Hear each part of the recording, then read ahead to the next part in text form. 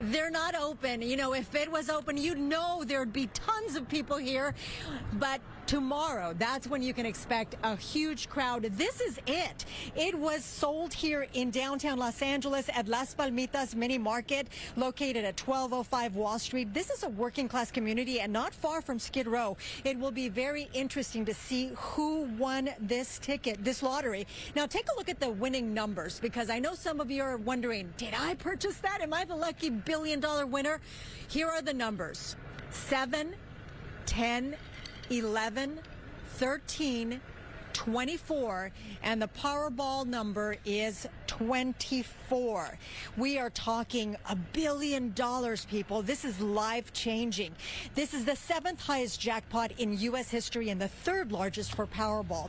If the person decides they want all the cash up front, they will get $516.8 million up front. Now, there were also several tickets sold in Southern California with 5 winning numbers, including in La Puente and Northridge. Those tickets there are worth $400,000 each. So that's a lot of change right there. So again, a lot of excitement here in downtown LA. There are a lot of reporters and photographers here because this is, you know, history making. Las Palmitas, you can see it's a very small shop here and it's closed right now, but we are hearing that possibly the owner may be coming out here tonight. I would if I were the owner of Las Palmitas. I mean, they sold $1 billion ticket.